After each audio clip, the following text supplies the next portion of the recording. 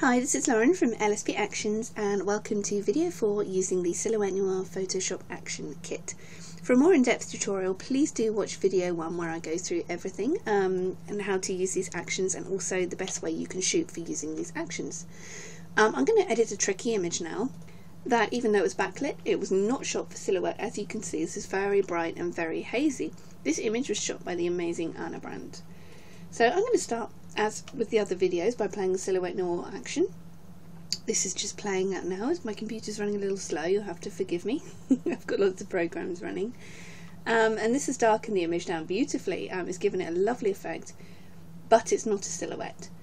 So now I'm going to play darken subject more, and this will allow me to add a really dark overlay onto the subject without affecting the black background. So now we have our silhouette. Just to finish, I'm going to play the white and whites brush action, and I'm just going to run this over. I don't know if you can see on your screen, but there is a tiny bit of grey left in on these whites. So that is before and after.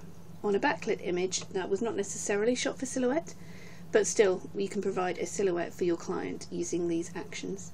Again, please do watch video 1 for the much more in-depth tutorial of how to use the Silhouette Noir action set if in doubt.